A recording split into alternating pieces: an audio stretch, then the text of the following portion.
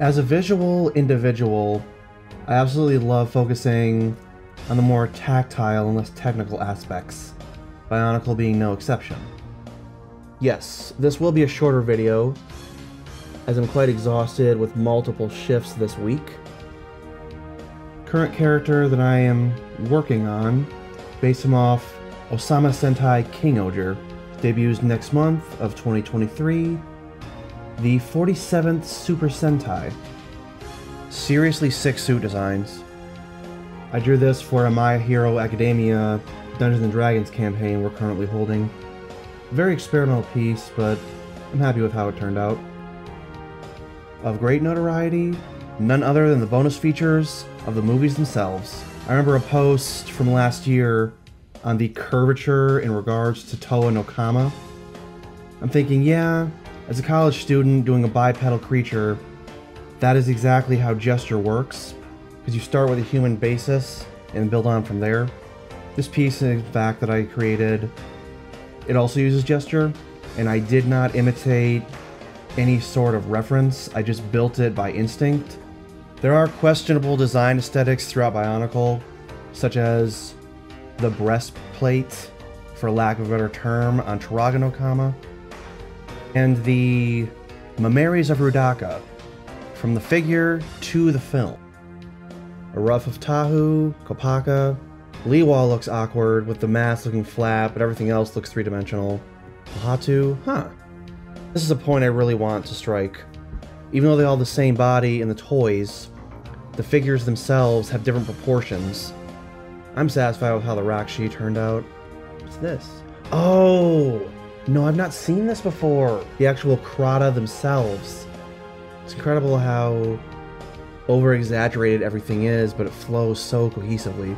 Here's what I'm referring to in the form. Because you see a similar S-curve as I used on my Sentai armor. Same thing in Okama as well.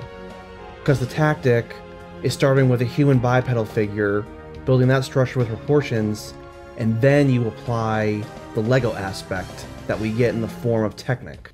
But yeah, her features are much more feminine in regards to the human form. I'm sure you all recognize this.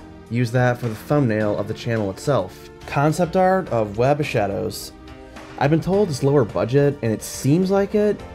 I am surprised. Looking at these sketches, they're much more in-depth and complete than the previous two films. We have Nokama's feminine features here, specifically the shoulders and hips matching up in correlation, as the female body and skeleton displays. Rudaka still has the feminine form, everything lining up. Got the Memories, which is also reminiscent. Weren't they much larger in the movie? I don't know. It's just ridiculous Lego decided to go with that, and the movie adapted it to an even greater extent. I really can't say BIONICLE's influenced my own art. Copper is one of my newest designs, but I'll show you some others. This is a pixel art piece I got submitted into Images magazine through college. My instructor was curious what class, and it was not a class at all. I did this on my own time. And I'll be honest, it's not even a finished piece. The backdrop here, that's all three-dimensional, but that is unfinished. Same with these textures. But it still got accepted into the magazine, and that is absolute satisfaction. Here's a piece each of you are familiar with. I drew my own channel icon. For context, this is Fox McCloud and his mother, Vixie Renard. This is an older piece, but it was the first time I really pulled off a pixel art look. So I'm satisfied with how it all turned out. Art has been a struggle for me, but not nearly as much as the passion. I love experimentation, I love over-exaggeration.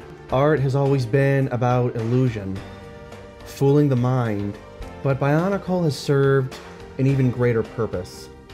It has in fact gotten me to see what type of mind it required just to compile every character and piece of lore, and it's so much deeper than any visual aesthetic.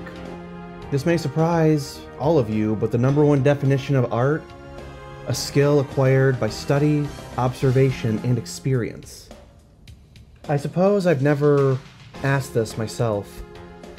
Why has BIONICLE never influenced my art the way so many other things have? BIONICLE left a deeper impression than just a visual aesthetic. Always seems so foreign. How could anybody come up with something this obscure, making it so cohesive, novel combinations of so many different genres?